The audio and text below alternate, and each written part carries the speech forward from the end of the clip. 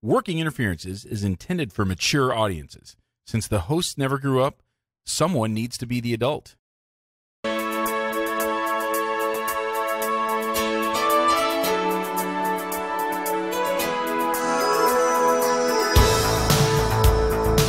Welcome to Working Interferences with Josh and Lance, the dental advice podcast for the average dentist.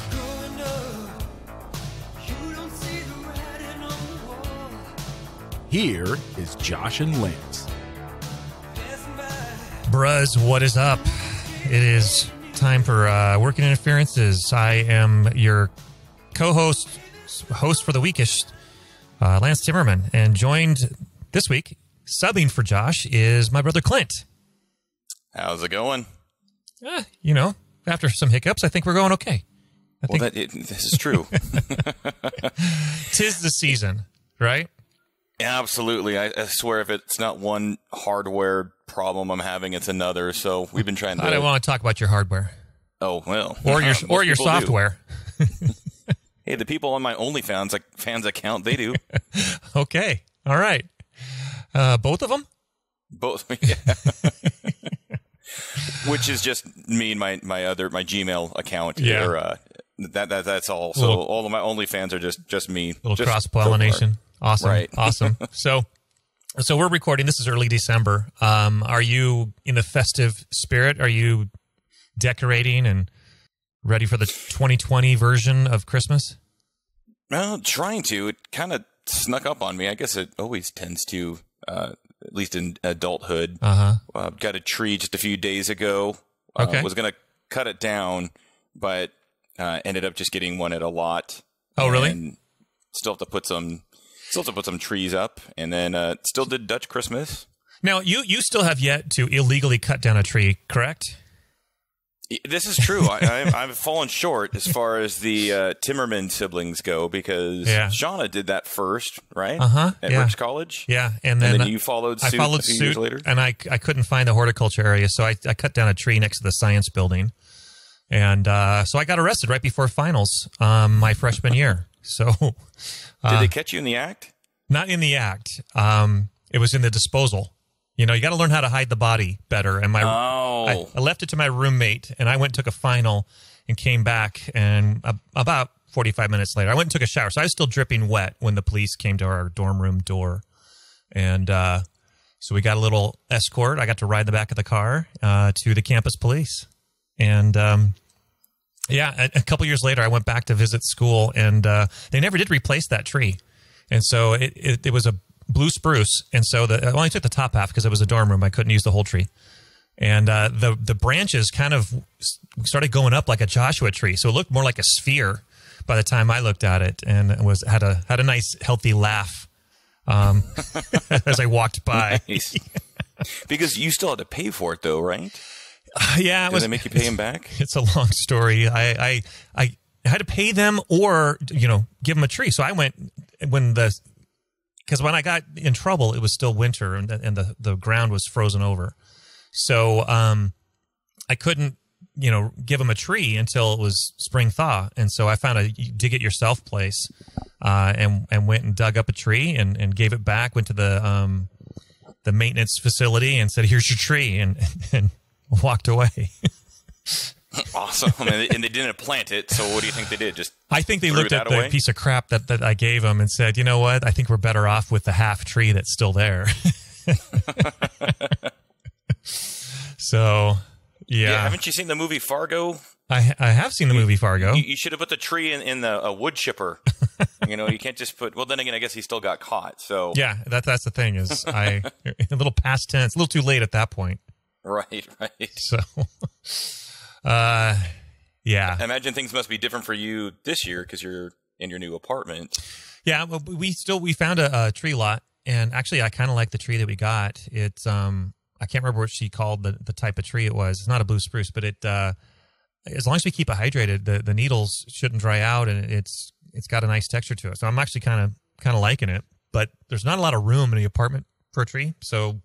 True. It's a little cramped, but it's Are you liking it's pretty. Yeah, for sure. Are you digging the smell? It doesn't have that much of a smell. Either that or else my sinuses are just screwed up from all the years of being a dentist. There are certain things I just can't smell very well because I think of all the former Cresol and all the other shit that goes on at the dental office. You sure you don't have the Rona? I might have the Rona. Whenever I'm in public, if I ever sneeze, I go, God damn, I can't smell anything. Just to look for people's reaction. That's awesome. You know, Josh was talking about the tree that he got and how immaculate and wonderful it is. Uh-huh.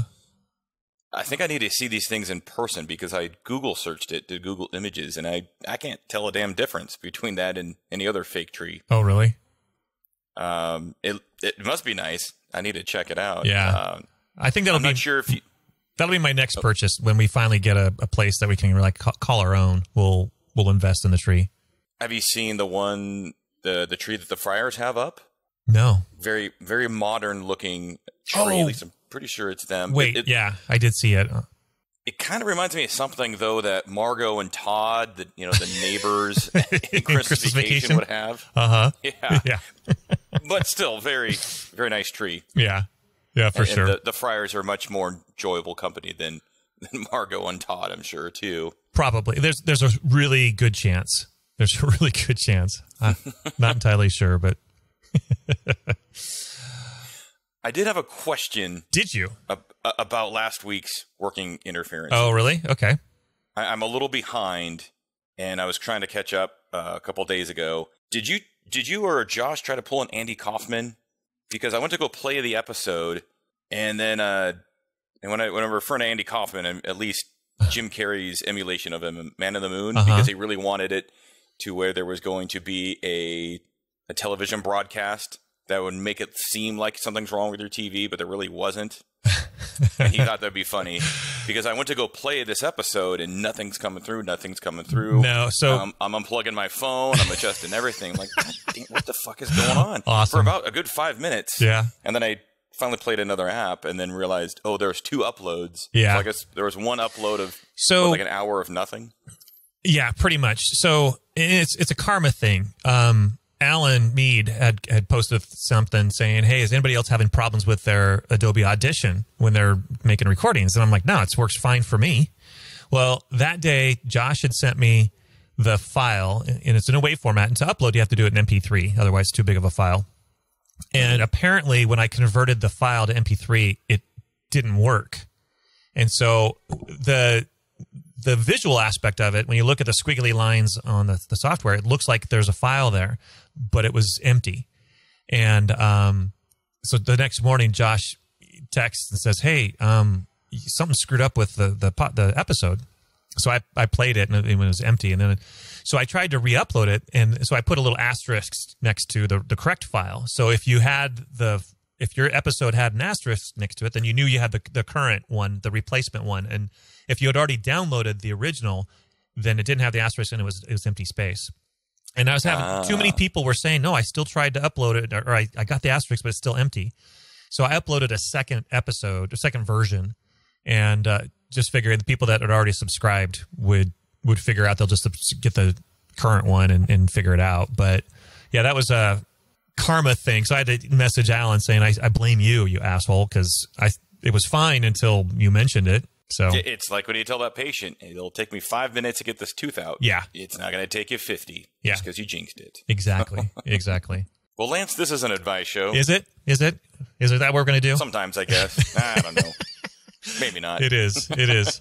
I don't even have the script that Josh usually reads off, where we answer all your questions from the neat little Facebook groups. We answer questions from Reddit. I'll drop it later. Okay. We try to answer the questions that Gordon Christensen cannot answer. Now, Clint, we don't want just any question, do we? No, I don't think so. Okay, good. Because that's not what we have. So we've got, this week I was requested not to do any Reddits. So, you've got some good ones. So I'm not. So I thought I'd start off with this. Here's this one. Neil writes, I've got a team of 10 women ranging in age from 22 to 60. Any ideas on what I should get them as a gift, in addition to the cash I do every year? Last year, it was Birkenstocks. So, Clint, what do you think about Christmas gifts? did you hear that? What was that?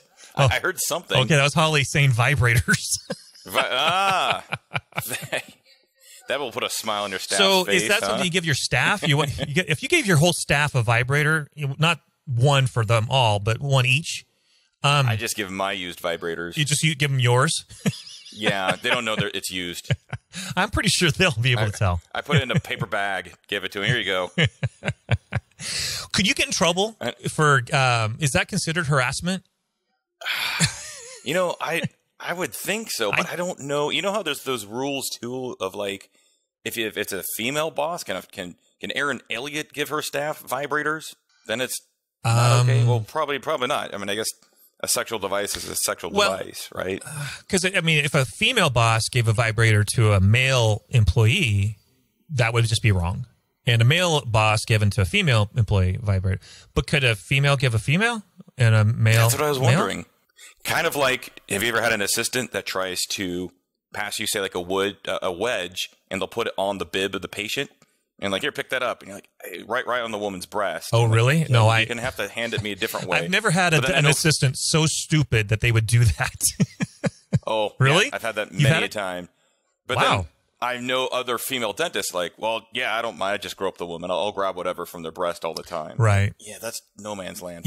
For me, I stay absolutely.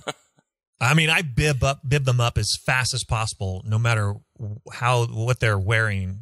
Unlike dentists in Marshall, Texas, that prefer zero bibs. Zero, right? Sometimes zero shirts. Yeah, that's optional. Now you're currently without practice. You're an employee, so it's a little different of an expectation for you than in years past when you were a practice owner. When you were a practice owner, did you give gifts? Did you have a Christmas party and all that kind of stuff?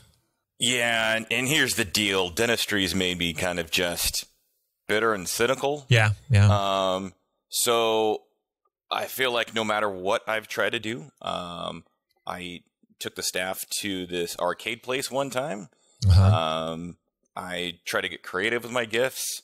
Most of the time, even when I did give cash gift cards, mm-hmm.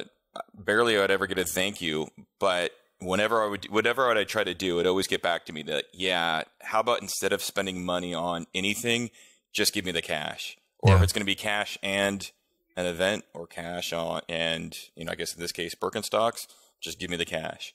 So then it just ended up becoming like, fine, you know what? Screw it. It's easier for me to just get a cash gift card. So here's your cash gift card. Enjoy. We used to, I was like you. When I first graduated, I'm a practice owner. I was all excited I want to be the good boss, and I want to have people talk about me as their boss so that people will want to be my employee. I'll never have to try to put an ad out there, because as soon as there's an opening, someone's going to want to fill that spot. And what I found was, you go over and above and all this kind of stuff. They really didn't want the party. They didn't really want to go to dinner. They didn't want, and they just wanted the money. Yeah. So I don't even, for the past several years, we haven't even had dinner. Most people were so busy with other things in life that they couldn't carve out a night to go to dinner as a group. So we started just doing lunches. And now it's just, we kind of, the last day before we cut for break, past couple of years, we have taken the week off between Christmas and New Year's. We'll close office early, go to lunch, and then usually we'll go home. I think last year we actually went back to work. So and people actually prefer that, they don't mind having lunch. They're going to be there anyway. So it wasn't inconveniencing their normal flow. And they just wanted the cash. They don't, none of them have ever really been that grateful for the gifts that I've ever come up with. So this one, man, you gave everybody Birkenstocks. That's really cool. I'll bet you, if you didn't already know this, Neil, I'm sure some of the staff talked amongst themselves and wished that you didn't give them the damn Birkenstocks and just would have given the $60 that you spent on the Birkenstocks. Now, does the staff know if you take them to Nordstrom's, they'll give you in-store credit just straight across? Oh, so really? They could at least turn the Birkenstocks into just a Nordstrom's gift card at least. I had one where I gave them a thoughtful basket for each person. I got like $150 worth of Gene Juarez massage for each person and stuff. Holly and I spent time filling these baskets for each individual person. Each basket was a little bit different, but for the most part, they had a couple $100 worth of value. Every single one of them took them back to get the cash. Wow. So it was. Jeez. Oh. So yeah, color me cynical. That's just after years and years of the same thing over. You're like, I'm done with that. So yeah, cynical or realistic? Something. So this one person responded to that question and says, I found a great deal on Coach bags. I got the monogram key ring, and then I'm going to put cash in the purse. I guarantee that staff is going to take that cash out of that purse and go take the Coach bag and get cash for the bag. Take it, exactly. I'm sure they are. Now, of course, in this case, when you think the boss might be like, you expect them to show up with that bag, like, hey, are you using your bag? Yeah. Or would they just say, well, yes, but it's not a work bag, so that's why you don't see me at the office with it. I guess they'll probably come up with some sort of excuse. Or would they play it this way, where they would make sure that they're seen used with a bag a few times, maybe take a few pictures to put on social media. Hey, look at my great bag, and then take it back. Yeah. Because the kind of like shit at Nordstrom's is just rentals. You just take it back, even if you wore it a few times. Exactly. Although some people have exploited that system. Because I guess if your shoes wear out, you can take them back, no questions asked, and they'll give you a new pair. But then Nordstrom's, they would donate them to secondhand stores. But then I guess people would just go to the secondhand stores, buy the shoes, and for $2, and then go to Nordstrom's and get a new pair. Which, again, after being a dentist, doesn't surprise me at all. Or could you wear the shoes, take them there, get them donated to the thrift store, go buy them from the thrift store, and take them back, and like Circle of Life, do it over and over. And just accumulate shoes after shoe after shoe. And then you'd be set. You're like, I bet you could do that. And you could line up, these are the shoes for the rest of my life. It'd be like the back of your closet. I think so. Some Edmund Allen's. Try that out. Yeah. Awesome. But no, I agree. I'm pretty sure someone's taking a picture of a handbag and then taking it back. Kind of like, I don't know if Dad does this to you. He gives me a lot of his used clothes.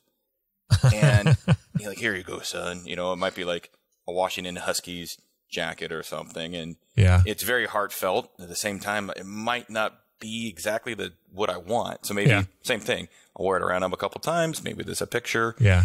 And then that's going with the Nordstrom's donations to Goodwill. I think you filled a void, because I used to get the clothes and then they stopped, and I guess they were started giving to you instead. So is that how you know who the favorite child is? I guess so. Who gets the hand-me-downs? Pretty much. I used to get used books. Hey, I read all these books. Here you go. I'm like, I don't even fucking like these people, the authors. So it's like, oh, great. I mean, we're talking bags of books. Oh, yeah. Mom recently tried to pawn a bunch of stuff off. And unfortunately, her memory's not what it used to be. Every time I see her, it's, do you like Dave Baldacci? I don't know what it is. Well, I know who he is now because of her. And then she keeps offering me these books. Because I've already turned them down.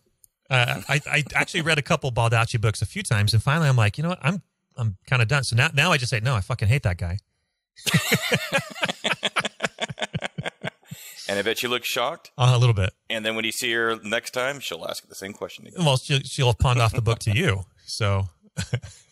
Right. You know what you should do next time she gives you one? Just write, fuck this guy. And then whoever then gets the book, open it up. And like, whoa, I wasn't expecting this. Kind of like... I don't know if Joel listens to this podcast. He should. He shouldn't. Joel Chappell. He's on the snarky dentist. All right. My good buddy Joel. Yeah. We're at BYU, and you could sell your books back. Oh yeah. For usually only like a quarter of what you bought them for. He'd always draw like a picture of a guy getting a handy or something just obscene, and then sell it back. So the next person that buys the physics book is going to open up like, whoa, what the hell? Big throbbing veiny one. Right. Awesome. All right. Well, so my advice to this person is don't waste your time. Just give the cash. Yeah. Don't lose sleep over it. Yeah. Or save the money and just fire him. Or that too. Well, actually, at first when it's like, I've got a team of 10 women. At first I'm like, yeah, I need to cut that in half, man. Yeah. Cull one from the herd and let the rest of them tremble and quake. Right. All right. Question number 2. So Lab says they don't want to do Emax crowns on molars because they fracture. So this is Mauricio88 says, can I assume that they're full of shit?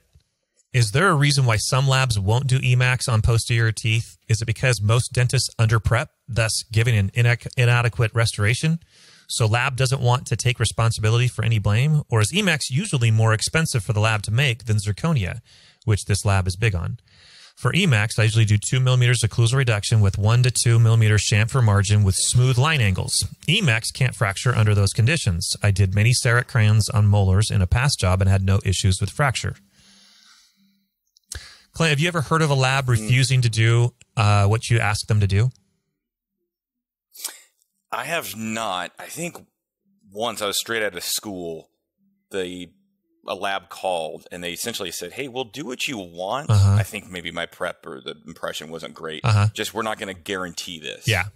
That's usually what I get. Sometimes they'll say, hey, I think a better material would be this or whatever. So they'll my labs will always do what I want, but they may question my wisdom. Yeah.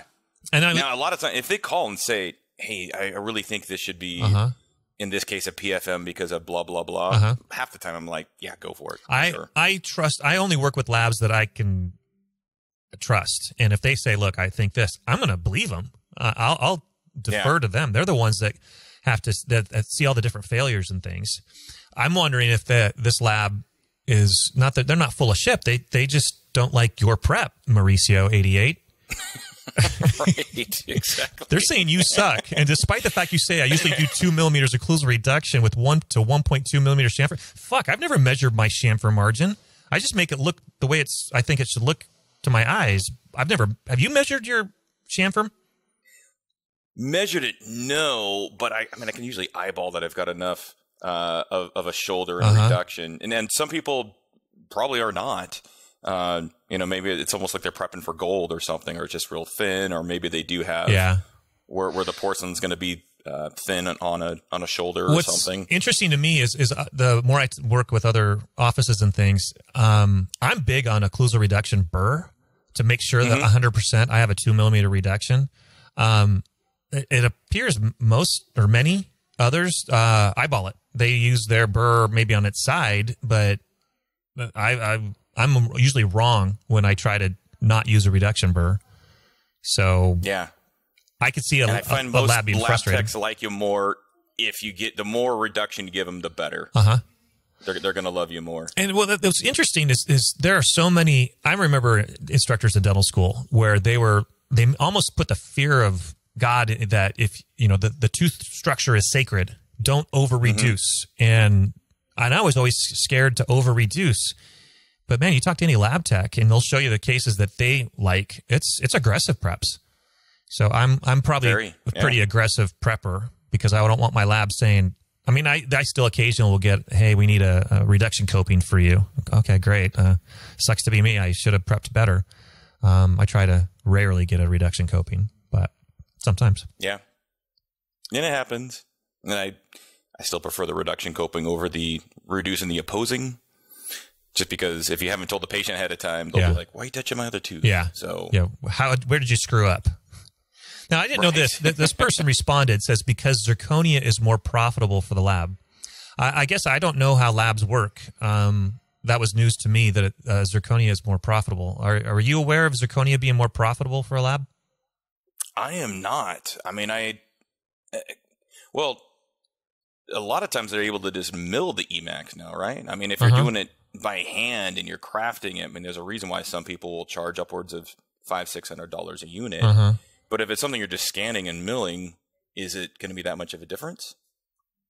Yeah, I don't know, because you can do Emax pressed and you can do Emax milled, and you can do zirconia milled. Yeah, I don't know. I honestly, I haven't had a problem with Emax. Whenever I've gone Emax, I use my reduction burrs. I haven't had a fracture for that reason, but I'm usually, if I'm doing Emax, I'm probably going to be bonding that in place, which is going to increase its strength too. Well, that was another thought I had. I'm also now convinced that at least most people I tend to work with, they're just looting Emax on a tooth that they didn't want to get them numb, so it's full of saliva and blood. They just put it on there, and it's not going to be as strong as say if you bonded it on there. Uh-huh. Maybe that's contributing to some of the failures that Mauricio 88's getting. Yeah. Well, what I found is that some people still think they're bonding because they're using a self-etch resin cement. I don't think that's a true bond like I get when I'm using my veneer cement.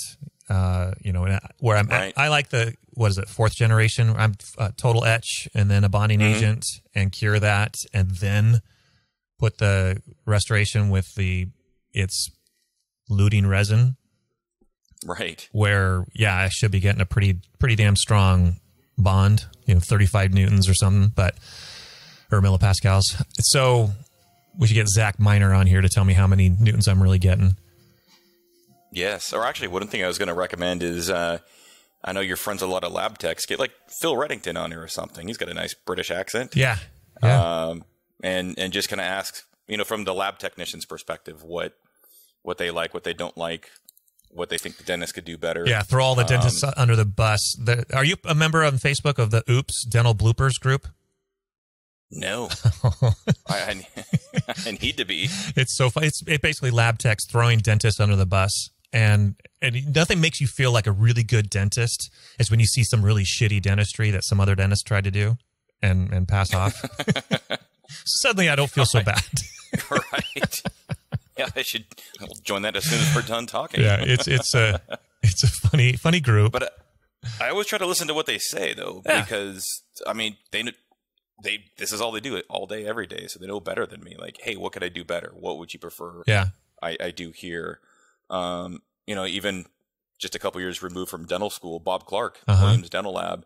I was even able to because I was doing an immediate bridge. Okay. So I still took an impression and then sent it to him. And I said, hey, when he comes back for the final prep, what can I do better? What can I do for you? So he's like, oh, do X, Y, Z. We can do this in all Emax. Yeah. So to anybody out there, listen to your lab tech is your friend. Listen to their advice. They're not trying to be a-holes. Well, what I find is maybe some. Many dentists, they'll talk about their staff or their team. They've got their hygienist and they've got their front desk, but they don't really consider their lab technician as part of their team. And that's, I think, a huge mistake because you're only as good as your lab. And you try to completely agree. If you're shitty you use just cheap labs, then that's about as good as you are. And that's not where you want to cut corners. Yeah, no, absolutely. Completely agree. And if you find that the lab that's working better for you, they're a little more expensive, find a way to put that in your fee. Put it in your fee rather than cut that corner. Well, I took a course long ago. Pete Dawson put it on, and he was talking about quality is free. And I was trying to do the math. I'd only been out for like 6 months, and he was talking about if you saved a shit ton of money on some big lab case, but it ends up looking like shit or breaking, and you have to replace it. It costs you way more to redo than if you would have just done it right the first time. So if we're talking about a crown, the lab fee is $50 difference between one lab versus another. But if you never have to remake because the more expensive lab saves you that kind of heartache and things, pay the damn fee. Yep. You'll have peace of mind. You'll know they've got your back. It's going to go well. Yeah. Absolutely. So this question I thought was actually really, really good, and I thought you'd be the perfect person to be bringing it on. This is from Dentaltown. Oh, am I supposed to? I'm going to bleep that out. I'm not sure I'm supposed to say where I got it. Okay. Student loan planner is, I guess, their handle. He says, we discovered today that NYU Dental School, your alma mater, is now the first dental school in America where the projected cost of attendance for a DDS degree is over $700,000. A couple years ago, we projected the total cost for the class of 2022 would be around $650,000. The projected cost for the class of 2024 is now $705,977, according to our calculations. Supposedly, NYU had 3,400 applications for only 375 seats last year. People keep saying they think people will stop applying, but there's really no end in sight right now on the cost of a dental school education. Pretty wild. And then there's this chart here talking about freshman year education expense of $99,562, living expense of $40,000, loan fees of $4,100, and accrued interest at graduation of $34,500. And then each year the tuition's about the same, living expense about the same. The only real difference is the accrued interest that would be lower because of fewer years, but it comes to $705. And then the best cashback bonuses for refinancing dental student loans, 10-year under 4%, 20-year under 5% fixed right now. This is from Travis Hornsby. The living expense, is that a good or a normal, a correct number? $40,000? You lived in Manhattan. Hell no. Are you kidding? That's why... So when I graduated at NYU, I had about $550,000 of debt, but I had to take an extra $130,000 of supplemental loans just to afford to live in Manhattan. Really? And I mean, you didn't see the first place I lived at. I mean, I lived at down in Washington Square Park. We walked took you by there. Yeah, we walked by, but it was out from outside. We didn't actually go inside. And I lucked out that I found this place. I was paying $775 a month. Whoa! And it was dinky. It was one of Edgar Allan Poe's original homes, but it had never been touched. I don't think. Is that where he wrote The Raven? Actually, the first public reading of The Raven was there. Yeah. Oh wow! But I had just enough room for. I had a dresser, a bookcase, a desk, and then a bunk bed that went over the desk. And then a teeny closet, and then I had 4 roommates. Pretty big, spacious living room. And we had this racist, horrible landlady, and we all just put up with her shit because we were able to have just such good rent. Well, so I was there for the first 2 years. The second 2 years, I was closer to the dental school, and I was paying $1,600 a month for a 1-bedroom, and that you did see. And everybody from New York would everybody would come over and say, I can't believe you got such a big place for such a good deal. And anybody not from New York would be like, I can't believe you're overpaying for this shithole.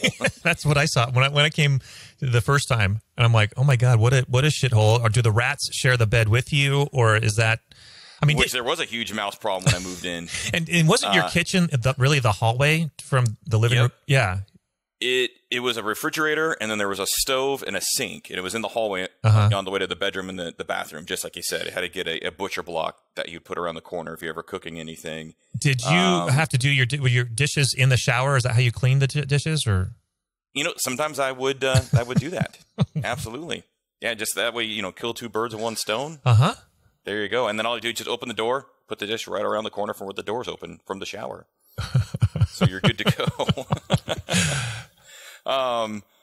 But to live in New York, it's absolutely ridiculous. In fact, I was just not too long ago looking at what it would be for a studio apartment back down in the village, and rent was $12,000 a month. So someone's paying $144,000 a year for a studio. Now, can you get places lower than that? Sure, but it is just expensive as hell to be in Manhattan, and so much of what you need to take out, it just is eaten up, and living expenses, getting around town. Now, did a lot of students live in Manhattan, or were a lot of them bridge and tunnel? There were some bridge and tunnel. Some people that if they had family that were in the boroughs, maybe they still lived there and they would commute. Russ Morrow, his dad was a Mormon mission president at Long Island, so he lived there and then commuted in. Other people had roommates, but people. Any way you could try to cut down cost, even though it was still through the roof. But everything in Manhattan is just expensive. So this 705 is still wrong because people are going to take supplemental loans just for housing, and so there is no way your living expenses is $40,000 a year. There's no way. Holy shit! That's just and Amazing. I believe so. You know, the other Clinton Timmerman, who I've become friends with, he is at Rowan University, so he's down in Jersey, a little bit closer to Philadelphia. Okay. But I want to say he said after his first year of medical school, he was already $260,000 in debt. Really? That's crazy. And it is. And I think that's the reason why. And I don't know if NYU is still doing this, but the NYU med school a few years ago, they decided they were going to not charge that entering class any tuition. And I know it was just that first year, all 4 years, because what happens is when you go through all those years of school and all that debt, you can't even afford to be a primary care physician because you're making $120,000, $180,000 a year with such high debt. And so then people would feel like they're forced to specialize. Okay. And so they were trying to at least make it a little bit not as burdensome. So people, if they wanted primary care, they could do that. Now, when you were considering going to dental school, did you even look at how much your debt was going to be? Or did you just assume whatever it is, I'll be able to afford it because I'll be a dentist? That's 100% it. I figured, right. Yeah. I mean, I was an idiot for many reasons. Yeah, why I'm an idiot. I can tell you. I kept my have a list. in-state residence. I bet you keep it too, huh?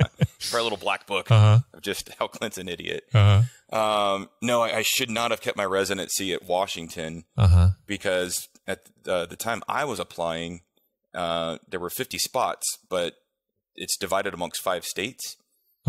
And so they have reserved, I think, like 10 for Wyoming, a certain amount for Idaho.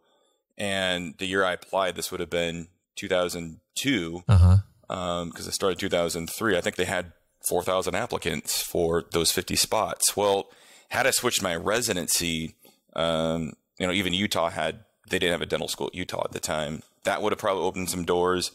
I know even, Megan, the starter wife, she had the same aspirations of going to medical school at University of Washington, and she regrets not switching her residency to New York because then there were, I think, 10 med schools to choose from or so. So I had really wanted to go to University of Washington for dental school. People that were better applicants than me got in. Yeah. So then I knew I was probably going to go private, or even if I'd gotten into a state school, I'd be paying out-of-state tuition. But you're absolutely right. I figured, hey, my earning potential, I'll be able to afford it. I'll be a dentist. Yeah. Not realizing the amount of debt I was going to have to take to have a practice or for anything else in life. And I think part of the reason why they charge a lot of this too is also figuring other people's earning potential, or the mentality of the entering students thinking they're going to be able to get out there and just rock and roll because they'll be, quote unquote, a rich dentist. Yeah. I'll admit I didn't even consider my debt load as much of a factor. Every school that I was looking at, really the out-of-state tuition versus in-state really wasn't that significant. And I won't tell you how little my student loan debt was, because it's so much less than yours.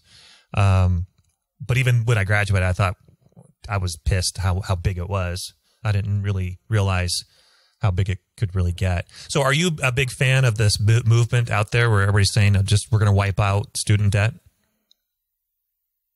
Well, the funny thing is so little of my student debt is government loans anyway. So, but hey, anything's better than, if somehow that was to go away, I guess it's better than nothing. But then I do have a dilemma in that nobody forced me to go to dental school. Nobody put a gun to my head and said you had to do this. So I knew the debt that I was taking on. Yep.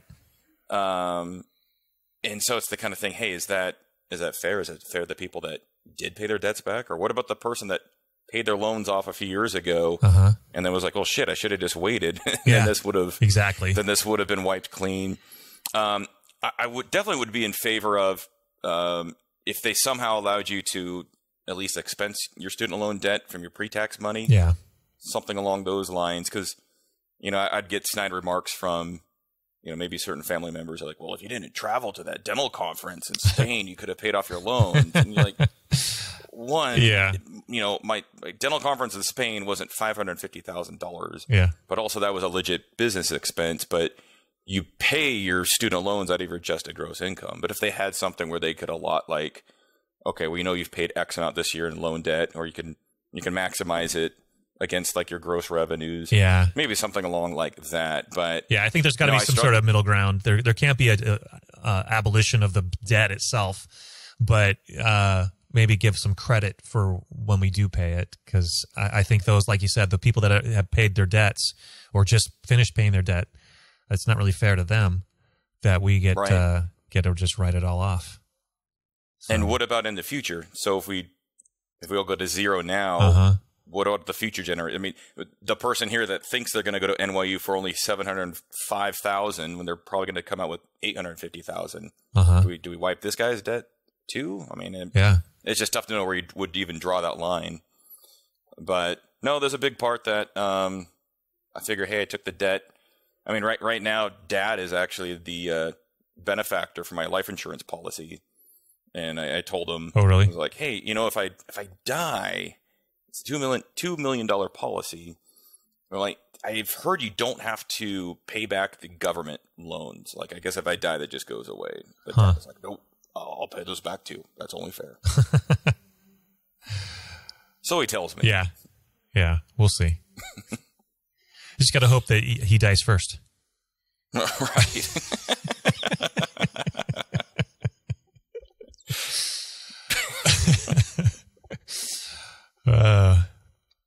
Well, on that note, we should probably end the show. We got 3 questions in. I'm pretty sure we already lost all listeners anyway. Probably, yeah.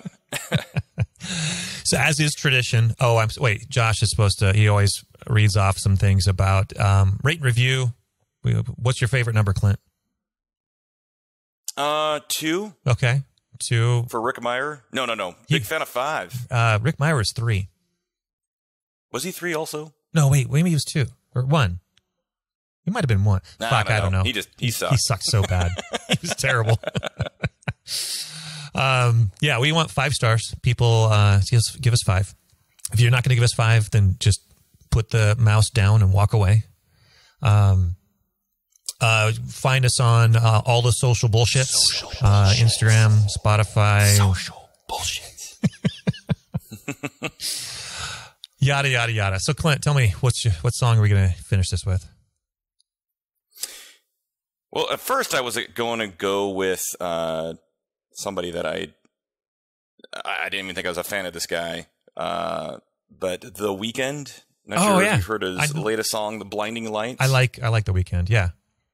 Yeah, good stuff. Good stuff. Is there a reason? Why did you like that song? I just heard it, and it's really catchy. Okay. And it gets going through my head. Okay, so it's not like it speaks to you in a certain level, and deep down the meaning is... No, nothing like that at all. Sweet. But then I thought... fuck that. Have you... Yeah, I just we'll do something, because I'm sure right now that's probably in the top 10 as far as songs that are out there. But Lance, have you... I know you watched Game of Thrones. Uh-huh. And then, did you watch Westworld at all? I did. Until it burned down. Okay. Yeah. And what's interesting too is it burned down, but then in season 2, they were able to, and it followed the storyline, go back to where the set burned down. Oh.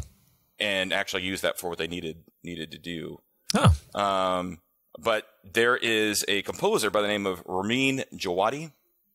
Huh. And he is the one that he'll take a lot of people's favorite songs, be it if it's Black Hole Sun from Soundgarden. Uh-huh.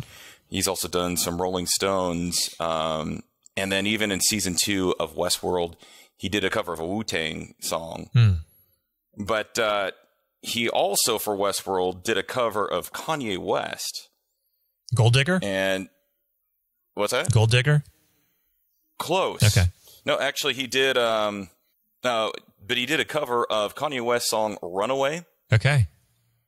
Featuring Pusha T, and it's all just piano based. Okay. There are no lyrics to it. And even the Kanye song "Runaway" is pretty cool. But Ramin Djawadi, the guy is just amazing. Did the score, like I said, for Game of Thrones, and so pretty much everything he does is gold. So I thought tonight, rather than The Weeknd, "Blinding Lights," great song, check it out. But we'll go with his cover of "Runaway" featuring Pusha T. Awesome. Well, for Clint Timmerman, I am Lance Timmerman. Peace. Stay fresh, cheesebags.